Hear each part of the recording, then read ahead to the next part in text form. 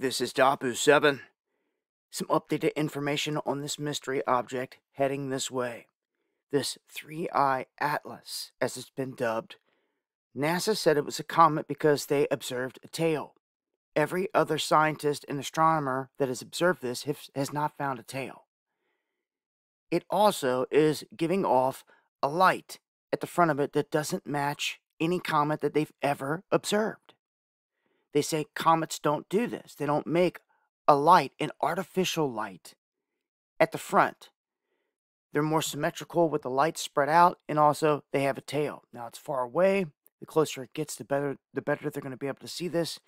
But some of them are suggesting now that this doesn't even have a cloud around it, that it appears to be generating some kind of light from an internal source, which, if that is the case, the object could be way smaller. And we're seeing the brightness of this artificial light that's emanating from it on the front end of this mystery object. Now, the course that this thing is taking is super suspect as well. You can see on the left image here kind of the course that it's taking coming in.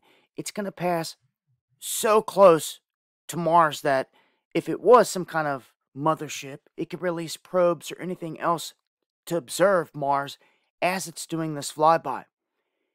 It's going to hide behind the sun from Earth's perspective for most of its close approach, which is pretty crazy.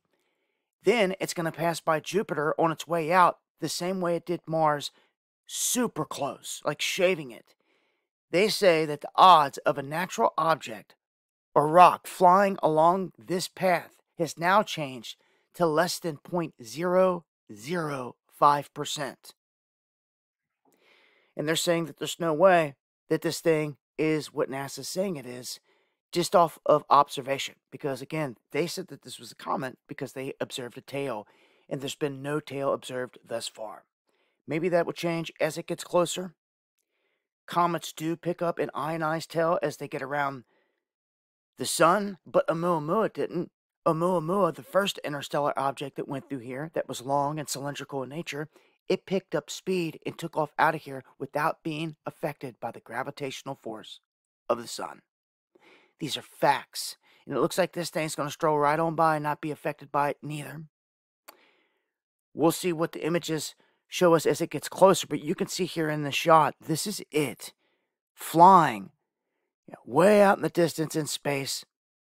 What it looks like as it gets closer. Hopefully we get a better bead on the shape of this thing. And with past objects, even when we tracked Elenin and Isis, one of them broke up near the sun, but the other one, it took on a V shape as it got close. And all the images are there. You can't take away the history. You can't take away what happened. It's all there. These mystery objects coming in, especially these interstellar ones, raising big questions. So, again, this thing going to shave by Mars and by Jupiter and hide behind the sun so we can't see it for most of the time.